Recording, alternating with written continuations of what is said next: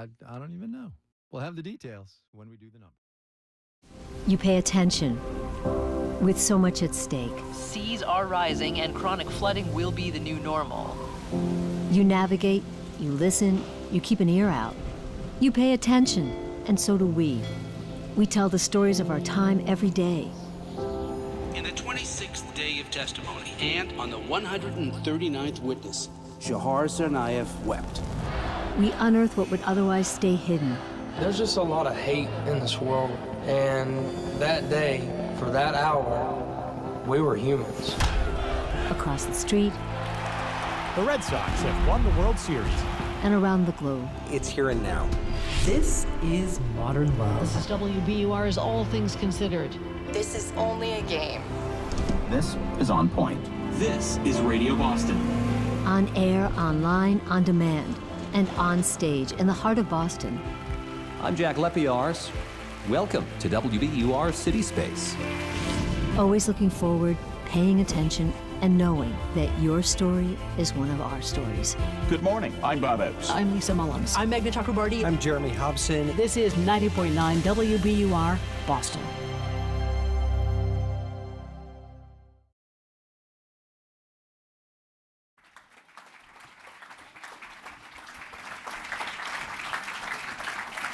You're going to take the far seat? Did you bring me takeout? I brought you a present. Hello, everyone. I'm Sheryl Julian. Welcome to WBUR CitySpace. It's a beautiful space for those of you who haven't been here and not seen it before. If you're tweeting or on Instagram, please use @WBUR CitySpace. You'll see a picture of me and Ana in the green room if you search for it. And if you want to find out what's going on in this stage all year, it's wbur.org/newsletters. We take questions from the audience at night on a polling app called Slido, but there's nothing you need to download. You just go open your browser and go to slido.com. I have to put on my glasses for this. The code is CC909. I think it might be up there. And you submit questions, and then you can vote on the ones that you want to encourage me to ask. We can't get to all of them, unfortunately, but maybe I'll have asked all of them by the time it gets to Slido. I am a longtime food editor of the Boston Globe, and I still write for the Globe and edit a little bit. And I teach a food media course in the Masters in Gastronomy program at Boston University. My students are here, and I'd like to welcome them. Someday, I imagine, one of them will be up here asking the questions, and I'll be the proud mama in the audience.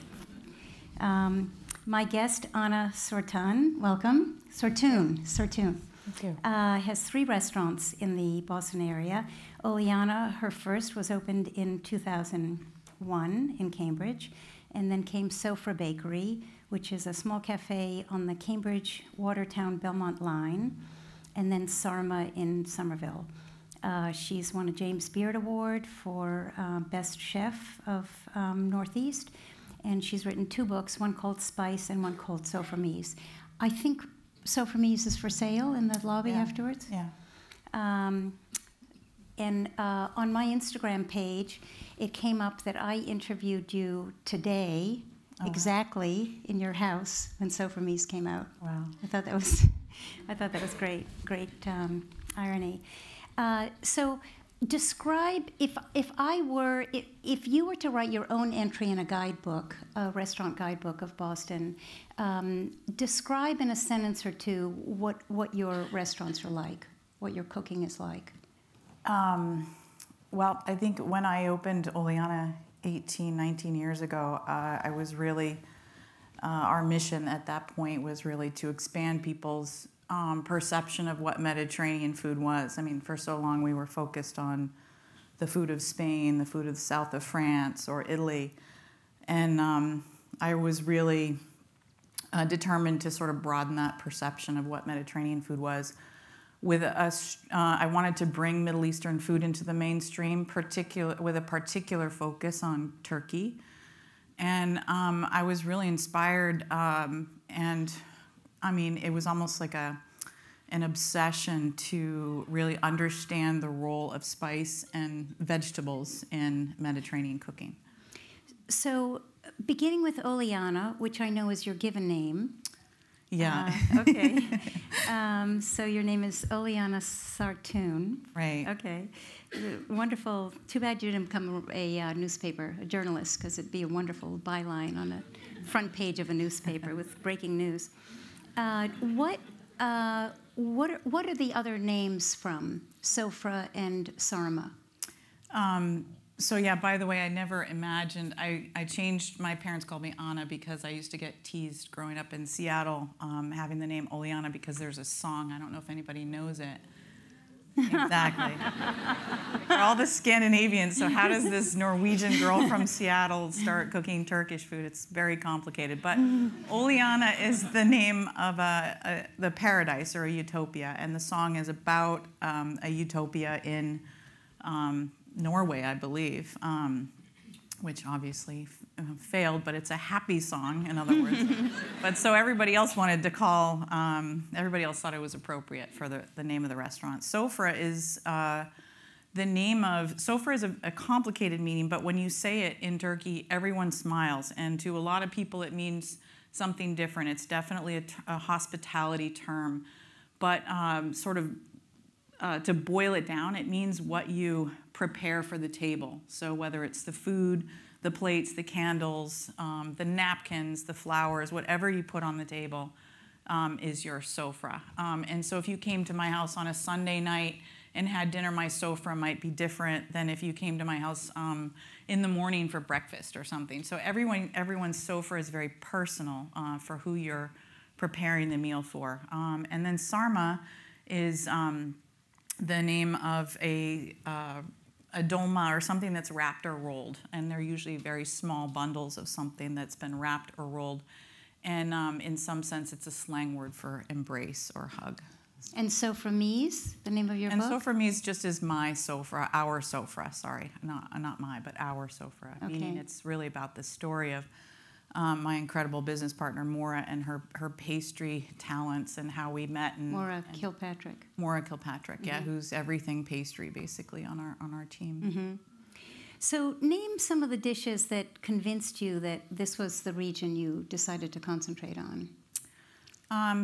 Like when you first fell in love with the cooking. I don't even know what they were called, to be honest, but I mean, I think what happened was I was invited. I was cooking at a place in Harvard Square called Casablanca. The owner was Syrian, and he was having dinner one night with a woman from Turkey. And for anyone that knows Sari Abul Jabain from Casablanca, he was no stranger to a cocktail, right? Sari, are you here?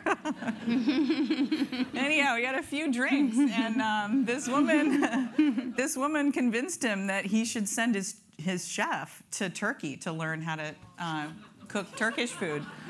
And he thought that was a great idea. So after dinner, she came up and introduced herself, and her name was Ayfer, and she said, your boss just said you can come to Turkey and study with me. And I thought, Turkey, wow. I thought of like genies and flying carpets. I had no idea. So it was really your real first question, where's that? Well, at first I thought, I think I know where that is, and I wasn't quite sure. What I was really focused on was, what kind of food is that? What does that mean?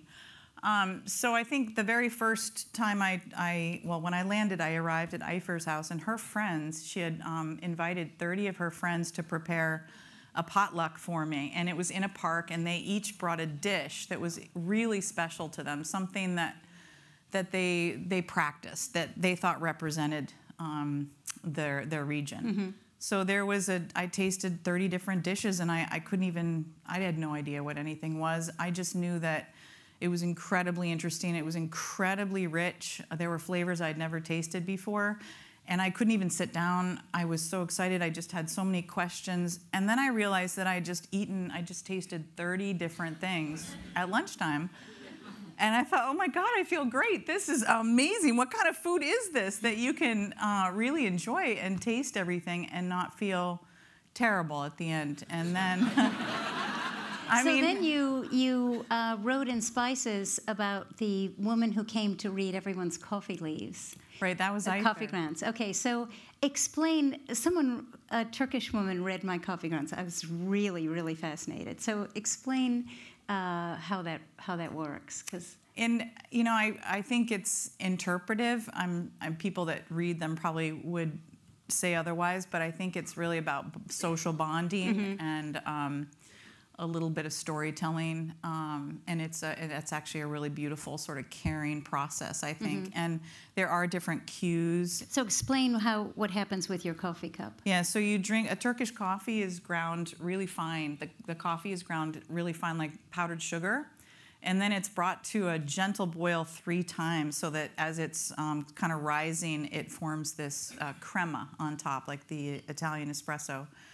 And then it's poured into a cup, and the grounds settle to the bottom. And then you drink the coffee just to the grounds, and then you're left with really kind of mud basically, and you turn it upside down, sludge on your saucer, and then you let it sit, and you're supposed to sort of hold it and I don't know, hope, I guess, that your reading is going to be positive, and then it creates shapes in the cup as well as on the saucer too.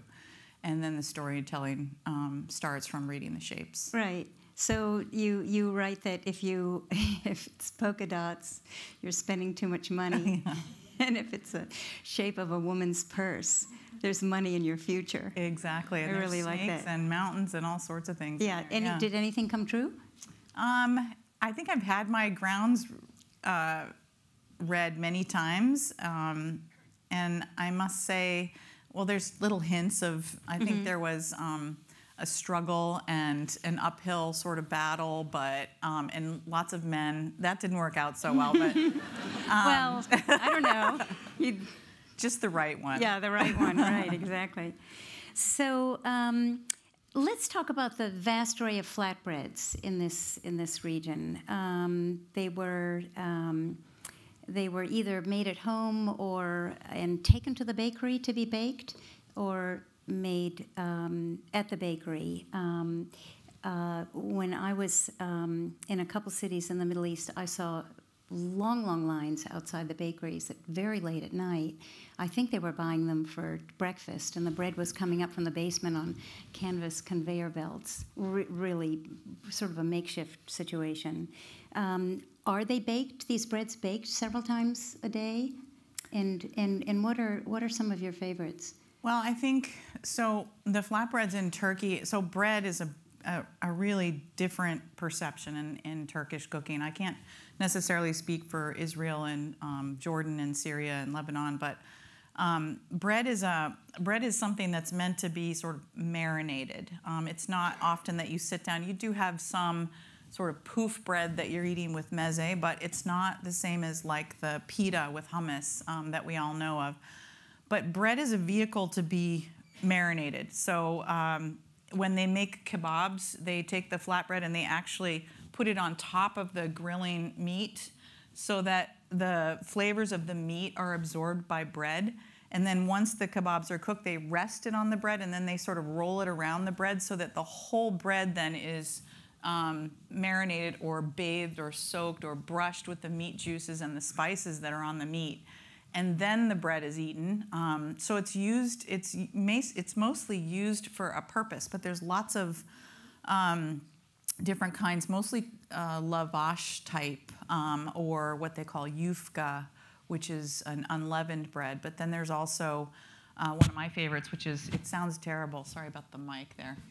It sounds terrible, but it's called fingernail bread, and it's just like focaccia, because you scratch it with your fingernails when you're making it. So you know how focaccia has the dimples in it?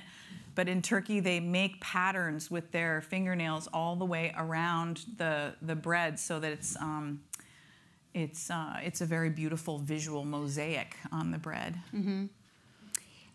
You trained at La Varenne Cooking School in Paris, founded by Anne Willan, and I thought it was a wonderful place. I ran it for a while. Did you really? Full disclosure, yes. Probably before you got there. Before? Yeah. I didn't know that. And were you already working in kitchens when you went, or was that your first culinary endeavor? I started when I was 14 washing dishes, and the same age my daughter's about to be 14. I'm thinking, oh my God, I was already in the restaurant. She's she'll probably be out picking carrots before she's washing dishes. But anyhow, I was 14, and I knew I was washing dishes for about 9 months, and I kept watching, washing and watching what was going on in the kitchen, and the owners recognized that. And it was a small family-run restaurant in a neighborhood in Seattle, and it was actually New Mexican food. The owners were from Albuquerque. And so they saw my interest, and they actually ended up sending me to cooking school after school. And so I started at a really young age, and then I was determined I would go to France, to La Varenne, to learn how to cook. Mm-hmm. La Varenne was a bilingual cooking school in Paris that eventually moved to Burgundy and then closed. It had a year-long chef's training program. Lots of people in the U.S. at the top of the kitchens that went there. You cooked with Monsef Medeb for several years, and he was born in Tunisia, and he graduated from Harvard and became a restaurateur, first at L'Espalier. He passed away recently. Tell me about your history with Monsef. Well, Monsef, I was 25. I just moved to Boston, and he actually, thanks for the pizza, Anthony, wherever you are.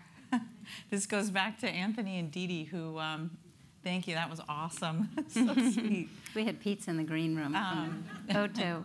The owner of Otto Pizza in the house. I was working at he basically wanted to open a restaurant in Concord. I had just moved here. I was looking it was my first chef's job. And he and I met and really hit it off. I think what I remember most about Monsef, and as you said, he just passed away, so there's a lot of memories that are coming back. But I remember opening Igo Bistro, and the restaurant in the Concord train station. Yeah, in the Concord, where 80th Row is now. It was a lot of work, as opening a new restaurant is. So it was maybe 10:30 or 11 at night, and that's kind of late for the suburbs. Actually, it's no offense, I live in the suburbs, but anyhow, I was done with work. I hadn't eaten really like a normal meal, and I was so hungry. And I was talking to Monsef on the phone, and he was, of course, trying to get me to think about the menu and what we're going to do tomorrow and this and that, whatever. And I was so hungry that I just said, look, I got to call you back. I've got to make something to eat. And then he started, I was thinking more like egg sandwich or something, and he started describing an orange. And I thought, okay, I'm going to sit through this. I'm just going to listen to this. But he described an orange from the moment you peel the orange and the oils just kind of hitting you in the face and kind of squirting. And then you could all of a sudden smell all of the oils in the orange. And then if it's a good orange, it starts to drip down your arms. And then as you pull apart the segments, and I'm thinking, I think I know what an orange tastes like in my head.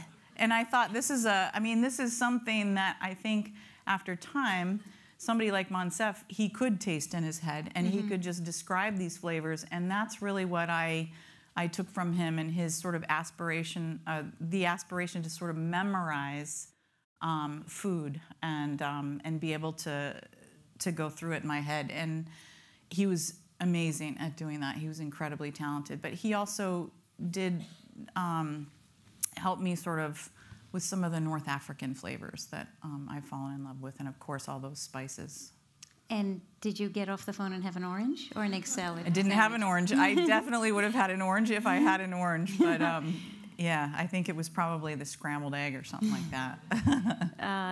What was the nightly dinner table like in your house in Seattle?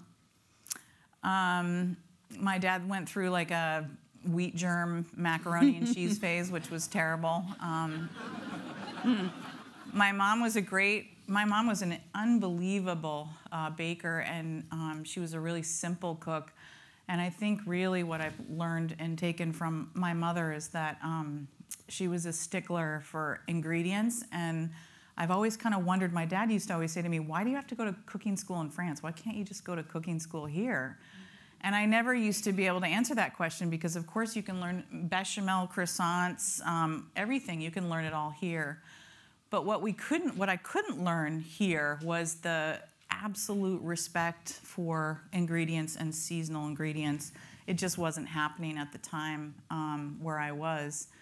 And it was also this little piece of my mother who would never touch margarine. And during those days, nobody was eating butter. It was all margarine. And she would only, she grew up on a farm and she knew what a really good peach was. And so she taught me the difference between an unbelievable peach or a fresh picked strawberry during strawberry season. And so I really think it wasn't about fancy stuff. It was mostly about sort of pure ingredients. Quality. And going out of her way to get those. And if someone who was your age when you went to La Varenne asked you if they should go to cooking school here or abroad, or if they should go to cooking school at all, what would you say? I think I would say, I think school is always great. It's never a waste of time.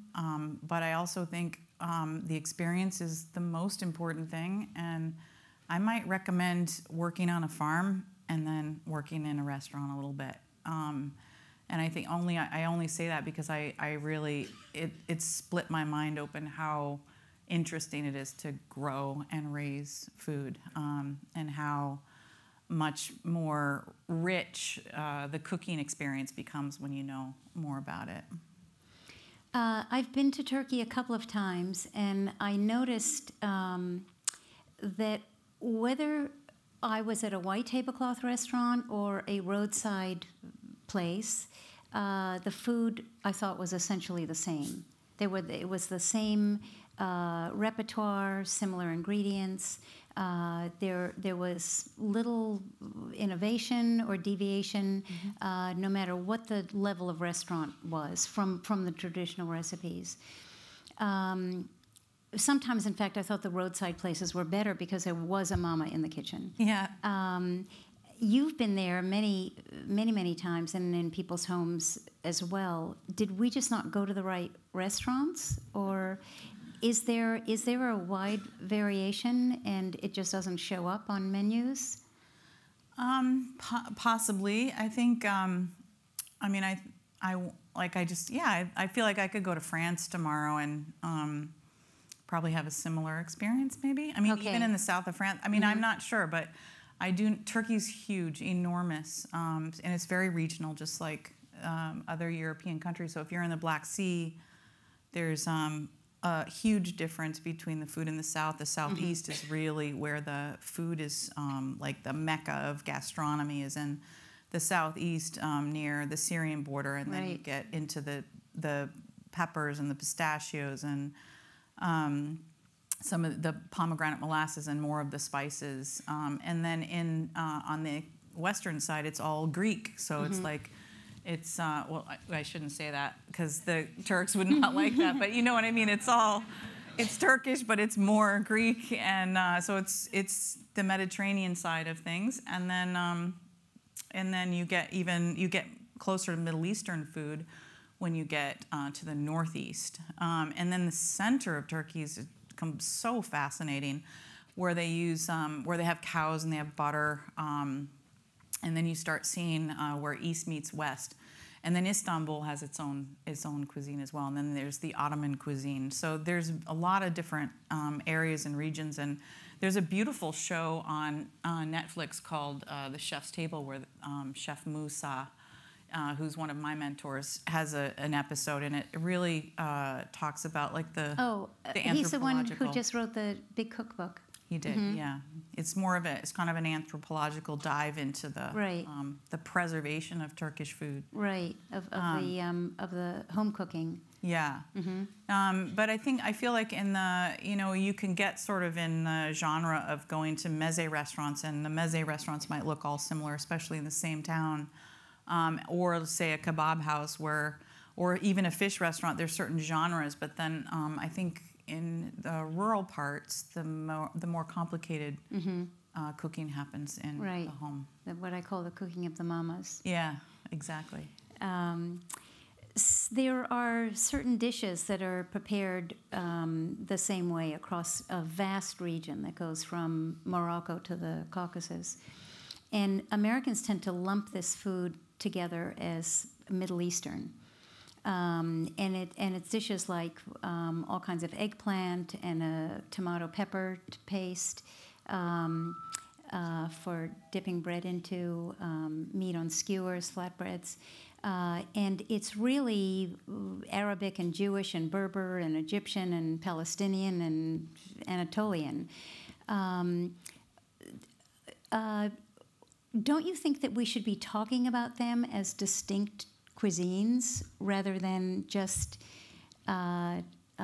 this, giant Middle Eastern or Southern Mediterranean or Eastern Mediterranean category?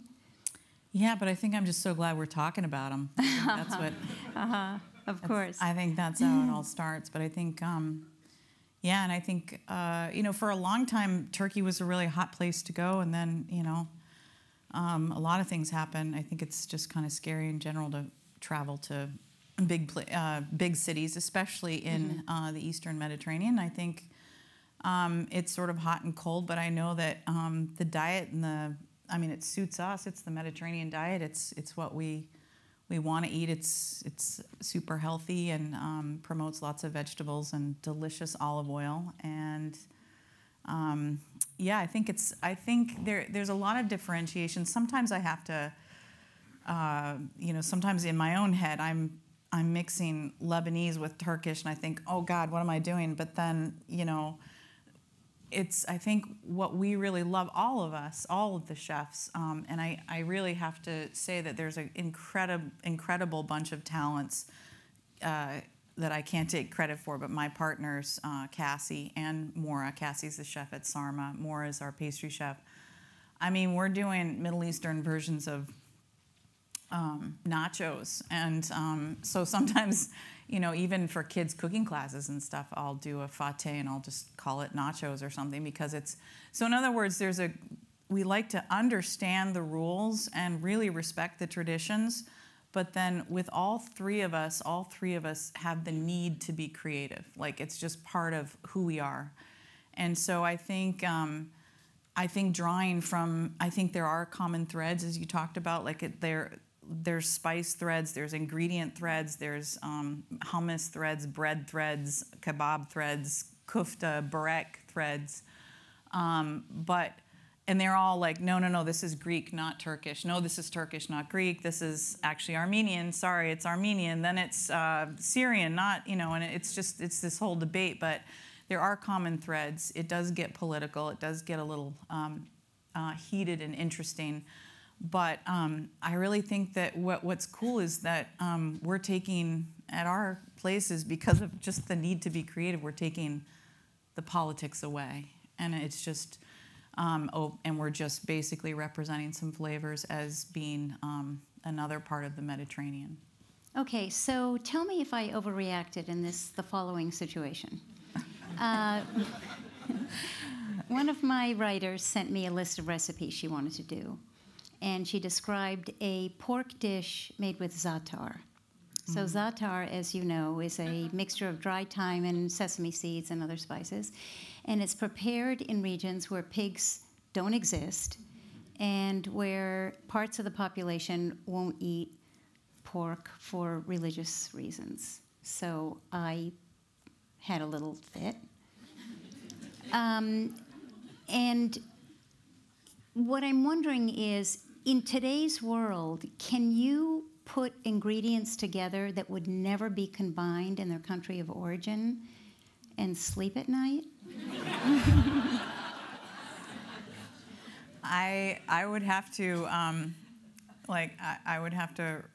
I agree. I respect your thoughts around that, and I think I would have gone, oof, something like that. But then again, I sit there and I think, what about all the churches and the mosques living together in Beirut? And what about the Greeks using za'atar and eating pork? And then, so somewhere, someplace in the Middle East, somebody's eating za'atar with pork.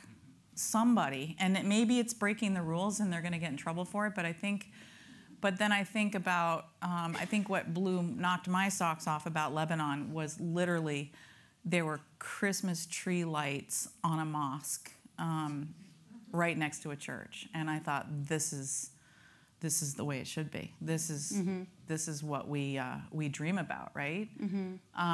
So, you know, I remember, and then I think about Moorish flavors, right? The Moors in Spain and southern Spain and using Sicily. Exactly, using pork and for their kebabs, pork and cumin.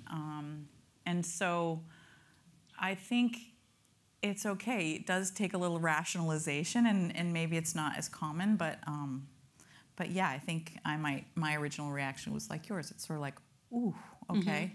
Thank you.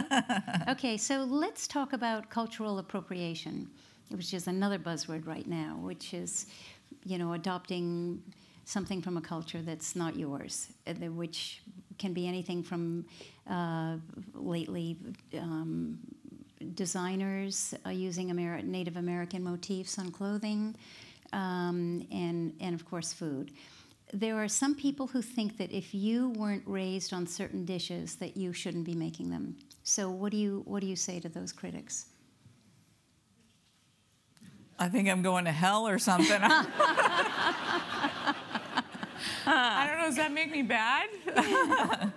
I don't know. I mean, I've always thought that the people who are so adamant about cultural appropriation are a little jealous that they didn't get there first. Yeah.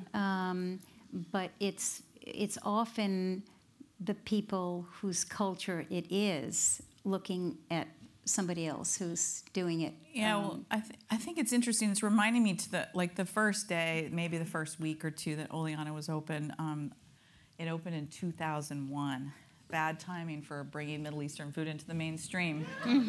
I remember the first few Turkish customers that came into the restaurant, and I was super nervous, more nervous than I am sitting up here in front of all of you guys tonight. I was so nervous. I was pacing back and forth, and I thought, oh, they're gonna say the same thing. They're like, what is this Norwegian girl from Seattle doing with our food in Cambridge? Like, what is this, right? But I think what I found the more and more was that they were almost brought to tears that someone paid attention to their food and wanted to study it and bring it into the forefront, and in a way that it wasn't necessarily being done. It's not like there wasn't any Middle Eastern food in Boston 18, 19 years ago. There wasn't very much Turkish food, and it was different. So yeah, I think it does make sense. It doesn't really make sense if you think about it. Why is a woman from Seattle with a Norwegian background cooking Turkish food in Boston? I mean, it's a long story, right? It's not my great-grandmother or my grandparents were Turkish, and I grew up in the kitchen making dolma with them all the time. But I think what I try to do is really respect the rules and learn as much as I can. I mean, since that first trip to Turkey, I've gone once or twice a year for the last 18, 19, 20 years, whatever it's been. And it's really become, it's a very serious commitment and study for me. And it's really, truly a passion for me. I still am finding small, like I'll just go for, to learn how they make these things called pita, these long slipper-shaped, which are coming sort of into the spotlight now because they're in the Watertown markets, yes. And also there's a lot of Georgian cookbooks that are coming out with these. They're an Instagrammable thing, too. I think they're just really beautiful. But they come from the Black Sea area in Turkey, and there's a couple places in Istanbul that perfection. So, I would go maybe 3 times and just watch them make it and sit and try it. And then I would watch these people eat them, and they're like this big. They're shaped like a boat, and they're stuffed with cheese and meat. They're not light, but then they have this one, you know those pats of butter that you get like on the airplane that are wrapped, or they have the paper, the parchment paper top on it, just a little pat. I would watch them. This is what I was really fascinated with. Take that one little pat of butter and evenly gloss up the entire pita with just that little bit of butter before they ate it. And that, to me, is like one of the incredible tips to what makes this food. Remember I said I tasted 30 different things on that one day for lunch. It's rich, but it's not heavy. And if you put more than temptation would be to just slather this pita with butter, right? But it's not about that. It's just about enough butter to give it a little bit of shine, and to add a teeny tiny hint of flavor to something that was already pretty rich. And what I really loved that I saw in Istanbul were very smartly dressed women in high heels, pencil-thin skirts, digging into one of these things at lunch. Something like this. Yes, yeah, not absolutely. happening here very often. Yotam Ottolenghi, who's a celebrated Jerusalem-born restaurateur and author who lives in London, I saw this on Instagram. He just sold 1 million copies of his most recent book, Ottolenghi, in 1 year. That is an astonishing number. It's ridiculous. How did that happen? Yeah, he's good. That's all I can say. He's good. It's the best of all of his books, I think. Yeah. Because it's the most approachable, and it doesn't take 2 days to make everything. Right. Yeah. So you have the best farm-to-table setup imaginable in your house and in your life. You're married to Chris Kurth, who owns Siena Farms and delivers your produce to you. Sofra also... Not personally. Sofra also acts as the pickup spot for his CSA. It's a pretty sweet situation. What about work-life balance? Thank you. You and Chris have a teenage daughter. You own 3 restaurants. He farms 50 acres. He has 2 produce markets. He's a fixture at the Copley Square Farmers Markets. Who makes your dinner? He's an unbelievable cook. There's no. Oh, how nice! He's my biggest critic too. He's got the most. He's a really, really good cook.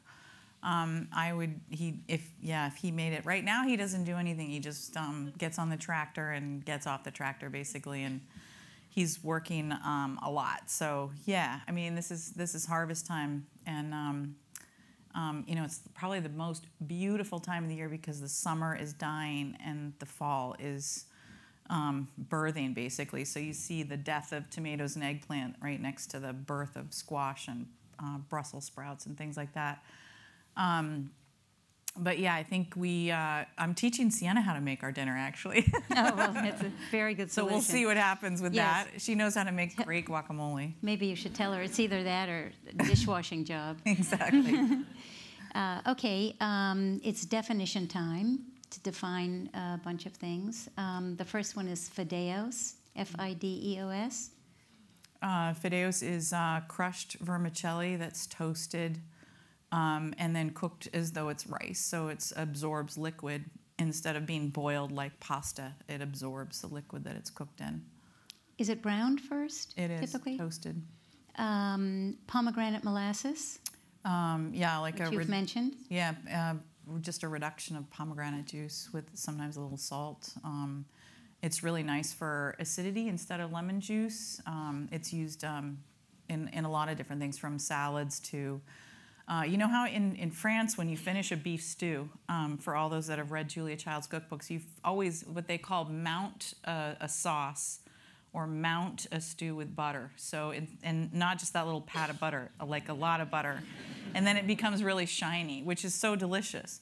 But in the Middle East, or particularly in Turkey, they don't like heavy on heavy. So unless it's very small, So they'll use pomegranate molasses to like finish something really rich, like a beef stew, or the braised short rib that we have done for a long time is finished with tamarind, which does the same thing the pomegranate molasses does. Kofta? Kofta means... Kofta.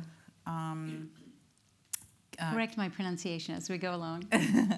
Actually, my pronunciation is not so good on things. Kofta, or kibe is the Arabic word, if it's made with vegetables, it's a dumpling, a vegetable dumpling that's thickened or bound with fine bulgur wheat. If it's made with meat, it's like a meatball, but it's also bound with fine bulgur wheat. So instead of using, like in Italy, you would bind a meatball with breadcrumbs, eggs, flour, something like that. And in Turkey, you would use, or the Middle East, you would use fine bulgur wheat. Lahmacun. Lahmacun, a flatbread, and again, marinated, right? So instead of, you go all the way to the edge, never leaving plain edge, you go all the way to the edge with either ground meat or vegetable paste, so that as it's baked, the meat juices or the vegetable juices bake into the bread. Aleppo and Urfa pepper. Aleppo is sweet, oily. I'm gonna use it in something tonight. It's a sweet, oily red chili.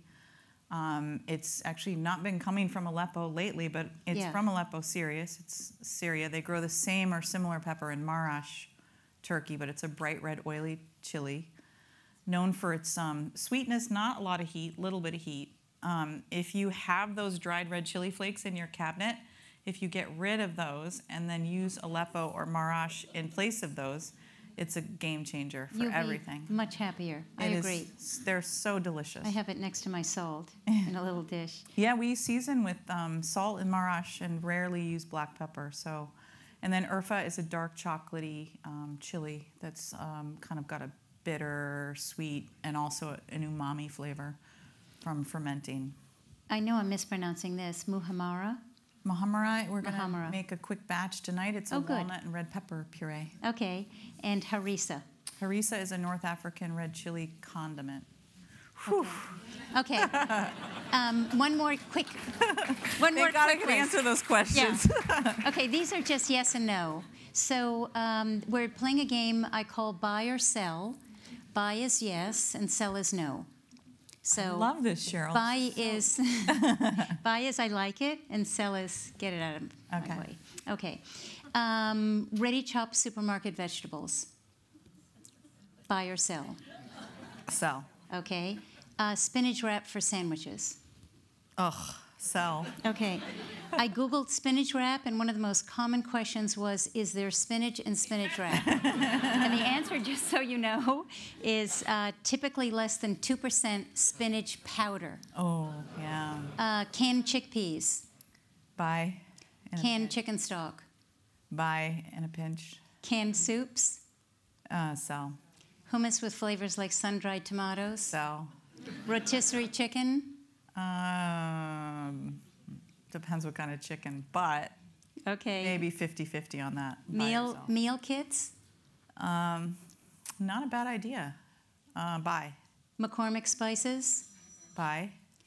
Costco extra virgin olive oil? I don't know what that is. It consistently wins tasting awards. Does it really? Yeah. So, but nobody knows whose brand it is. Farm-raised salmon.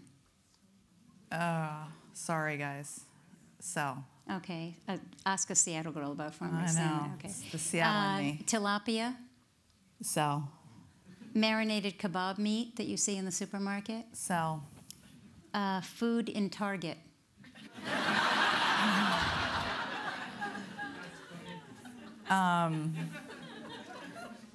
I don't know, maybe a yogurt or something like that. Okay. Popeye's chicken sandwich.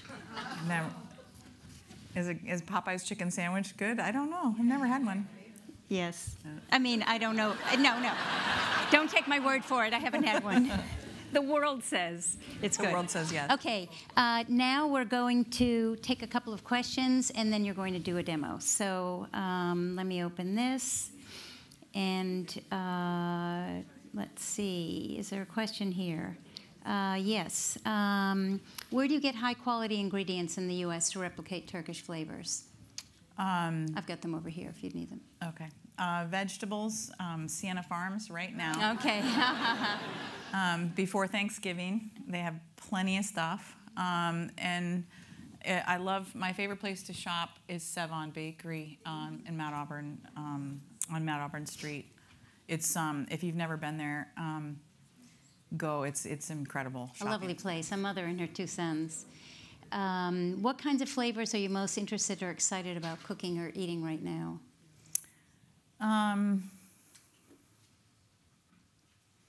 Right now, tomatoes, because they're going to be gone very soon. I'm so into vegetables right this minute because they're habanero peppers. They're habaneros without the heat. It's a seed company from Dan Barber, Blue Hill at Stone Barns, and so it's a habanero mixed with a jalapeno. No, it's just a habanero with the heat taken out of it. So it's one of those things where you taste it, and you immediately go, "Uh-oh, this is going to be a problem," but then nothing happens, and then you realize that you really do know what the habanero flavor is, and it's spectacular. It tastes like melons. It's unbelievable. And some of these, cabbages are really underrated, but when you get them from a farm, especially Siena Farms, and I'm only plugging it because our soil is so good. The stuff is so good this year. But you cut open the cabbage and there's like juice in it.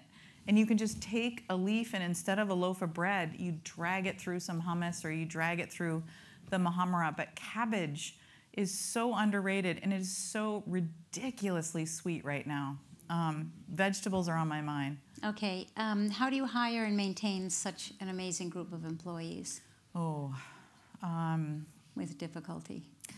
Yeah, it's tough times in the city right now. I think we're all really looking for, we're always a half a person short.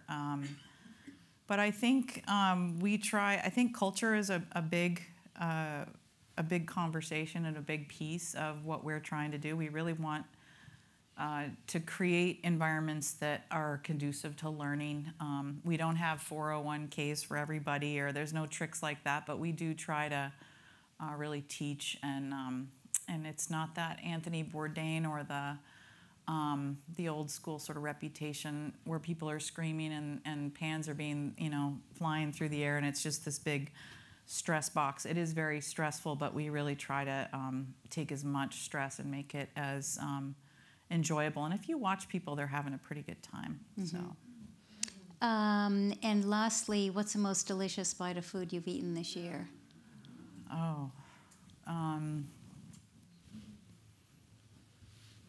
A tomato? That's tough. Yeah, well, I don't know. I feel like every day sometimes there's just like, have you guys had a peach this year? It's a good peach year. I had a nectarine and a peach that was probably one of the most delicious things I've had in my life this year. Really good year for a fresh peach and a seasonal peach. And they're still around. The nectarines are really fabulous, and we're going into plum time. But yeah, I feel like there's a lot of really interesting restaurants in Boston, and there's a lot of really beautiful, delicious bites. That pizza was really good, by the way. Thank you so much. Ana, what are we making over here? I'm going to do, should I go ahead and start that? Oh, before, can I just give you a present? Yes, please. So these are fresh fennel seeds before they've dried. Oh, thank you. And I don't know if it's like super intoxicating up here. It kind of smells like we're going to have ouzo or Rocky or something. Yes, that's right. Oh, thank you. But they just dry. You can just leave them out like on a sheet tray, and they'll just dry naturally in the environment. So I'm going to make mahamara. Mahamara is the red pepper and walnut puree. And I love the walnuts at Sofra Bakery, by the way. They're nice and blonde. They don't have the really dark skins. And we use a little bit of salt in with the food processor and just start grinding the walnuts first. And then we add some roasted pepper. And I don't have time to really do this for you guys, but I wanted to show you, for those that have never roasted a pepper, you literally just put it on a burner until the skin burns. And then they always say put it in a bag or like cover it with plastic. You don't even need to do that. Just let it sit, and the skin just wipes right off. And you can see then you just get the pepper, and that's a roasted pepper. And I think the most tempting thing is that people want to wash it. But if you wash it, you're just going to wash all the oil and stuff off of it. So just pull it off. Dip your hand in a little water if it's like the black char is sticking to you, but try not to wash it. You can also scrape it. And so then if you're telling, excuse me for interrupting, if you're telling people to do it over their burner, their gas burner, you have someone cleaning your gas burners. Oh. It is. Is it bad? Really messy. Oh, because sometimes the pepper pops? Yes. Yes. Yeah, I should check my burners. I just did some peppers the other day. So or you can buy the piquillo peppers in the can. And the only reason why I say this is that in Spain they have really strict regulations. So your canned peppers on piquillo are the real deal, and they're really beautiful peppers. So if you can find those are good substitutes. But ideally, if you roast them, you can also put them in a hot oven, and the skin will blister. But you're cooking the peppers. It's a little bit different. So it's about equal parts walnuts to red peppers. Sometimes there's more walnuts to peppers, but you get this nice red color. And again, it's really all about the ingredients, right? So you really want to have good peppers. You want to have good walnuts. You have good chilies, which is the Marash pepper that we were talking about earlier, or the Aleppo. We should show, is that coming across on the screen behind us? And if you can see on my hands how it's kind of oily and sticky and shiny, and that's good. It's sweet, and it's a little bit spicy. And this is scallions. This is cumin.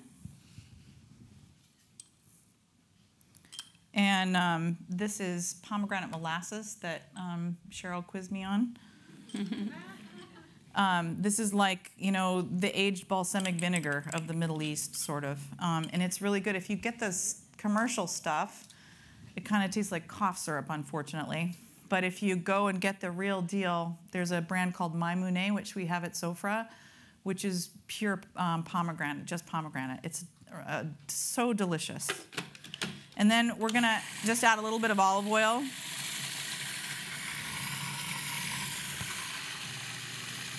And you can make this thicker or thinner, depending on what you prefer. But this is, as this sits, it becomes a little bit thicker and absorbs. You can also add breadcrumbs. In a traditional Mahamara recipe, there are breadcrumbs. And then we're serving this tonight with a little bit of extra pomegranate molasses. So it's basically like hummus, but there's no bean in it. And we always make like a little well in the center so that you can then add a little bit more molasses, which you guys will have out there. I'm gonna get the last drop in there. And then we serve it with simit, which is made with a really beautiful flour from One Mighty Mill, finally our own stone mill in Lynn. Yeah. So this must be homemade, because when you get them, simit, yeah. When you get them in Turkey, they're not pudgy like that. They're very thin and.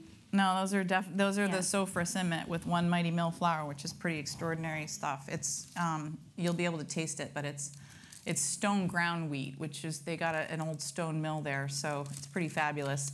And the other thing you can do too, I just wanted to talk briefly. You can use it for your little eggplants. And I just use my fingers, but you can use like the back of a spoon. After you roast it, you poke holes in it, and then your eggplant's ready to be bathed, whether you brush mahamara on it, and you just eat it like this with the pomegranate molasses and maybe some chopped scallions. Or you spoon like salsa on it, and then you bake it. Corn, salsa, whatever. Like we do a chopped spoon salad with cucumbers or sorry, not in this one, in the eggplant. We do peppers, corn, summer squash, little onion, and lots of fresh grated tomato, and then we just soak the eggplant in that and then bake it. And it's a very traditional Turkish dish called imam bayıldı, which means it was so good that the imam fainted. So you asked Chris to leave the stems on all your baby eggplant? I know, right? It's cute, isn't it? Yeah, very. So the other thing, too, myth about eggplant, right? Everybody just lops off the top. The best part of the eggplant, I don't know, can you see this close up? You see this neck of the eggplant has no seeds. It is so sweet and creamy, so don't lop it off. Pull the hat up and off so that you don't just cut it, because this part is the best part. And then we stripe the eggplant. You can see we took a peeler and we peeled some of it, and that way the eggplant stays together. But some of the skin, it's not, it becomes a little more creamy in texture. So that's mahamra. And then the next thing I wanted to show you was a really simple, quick yogurt dish, because yogurt is such a staple in the Middle East. And it's a tzatziki. That's the Greek word. The Turks call it cacik, which is spelled C-A-C-I-K. And I'm going to do one with beets. And I'm going to do a little garlic chopping. You can use a microplane on raw garlic. That gets it really fine. And this is just a little trick that we use. Takes a little practice, but you use the back of the knife. You pull the garlic that has been split in half towards the edge of your cutting board, because if it's in the center, you won't have the leverage because the knife is upside down. And then you can really quickly chop it with the back of the knife, and then chop it again this way. At the front of the knife. With the front of the knife, and then you have really finely minced garlic. And when you have, there's already a little bit of garlic in there, I think. That's it. When you have raw garlic, you put it in a little bit of lemon juice, and it kind of takes the heat out of it. And it should be finely minced, so if you have a microplane, that's the best thing. The garlic press is a little bit sort of like slams it, juices it, smashes it kind of thing. This just sits with a little bit of salt for maybe 5-6 minutes to take some of the heat off. And then I roasted a beet. So this beet, when it's hot, it's not going to do it now because it's cool, but when it's hot, the skin rubs off with just a towel. So they've been roasted with olive oil and a tiny bit of water, covered with foil, hot oven, about an hour. You're not doing your own laundry either. Touché.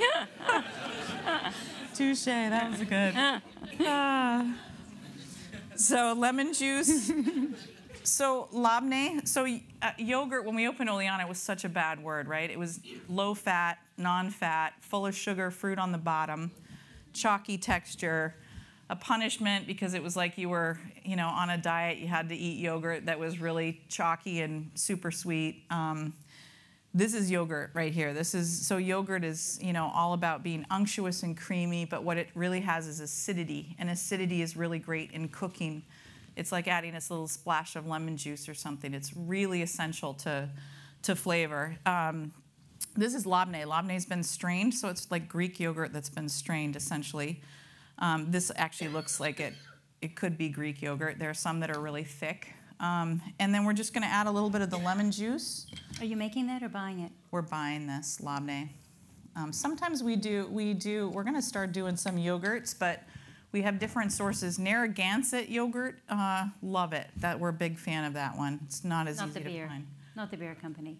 The creamery. Yes. Yes, creamery. That's right. They have beer too. So salt, lemon juice, and garlic, and then you have a little bit of olive oil. Now, if you do have the non-fat, low-fat yogurt, you can add a little more olive oil, and you'll get the mouth feel back with the different kind of fat. And then this is really our base. And then at this point, we fold it into vegetables. And I brought a couple different versions of this. You could do the grated beet, where you just basically, it's equal parts. You can see the ratio, the yogurt sauce and the beets. Or you can do the cacik, which is like tzatziki, which is anything and everything green. So cucumber, chopped Swiss chard, and spinach. And we've just squeezed it dry so it doesn't make the sauce watery. And then the sort of holy trilogy of fresh green herbs, which is parsley, mint, dill. And those 3 herbs together is what makes something taste Turkish, absolute classic combination. So, and when you're doing herbs, you want to just take these herbs in your hand, roll them up, and slice them versus chop them super fine because they do bruise. But basically, all the green things just have enough yogurt, garlicky yogurt in them to hold together. So this is like, kids love this stuff. They slather it on the cement or whatever. It's a big bowl of greens dressed with thick garlicky yogurt. So when you add the beets to that, does it turn It pink? turns bright pink, yeah. Mm-hmm. But the same idea, so I don't have quite enough yogurt, but the same idea, same ratios, I would add about equal parts. Mm-hmm. And then... Is this something you made up, or? Yeah, this is something we made up now. It's become kind of a staple for all. I mean, I think anyone who's been to Sofra knows this. And then we also have it on our falafel at Oleana, and it's been here and there at Sarma as well. It's kind of a mother recipe. And then chopped dill as well. And maybe a little bit. I'm going to thin it out just a hair. This also makes the beet bleed a little bit more. It looks like my father's borscht. Doesn't it? When you add sour cream to borscht. Yeah, and then this is really it's like it's like mimosa almost too. Isn't there a southern salad with like oranges, beets, and cream or something? What am I thinking of? Something very creamy and pink. But again, also a real crowd pleaser for kids. Really easy to get. Lots of vegetables in this. But you see that basically it's the same ratio. So whenever you do the yogurt, think of it as more or equal parts vegetables to yogurt, not yogurt with a little bit of vegetables in it. Really pack the veggies in it. So is everybody getting a sample of this outside? Yeah, so you all will try one of our crackers from Sofra with a little beet tzatziki, and then the simit with the mahamra out. I think Jenna and lucky you. And Macy are plating them up. Thank you very much. This was really great. Yeah, I appreciate it. Thank you very much. Thank you for coming out. I appreciate it. Thank you. Really lovely. Ooh. I know you'll love that tunnel too. It's so beautiful.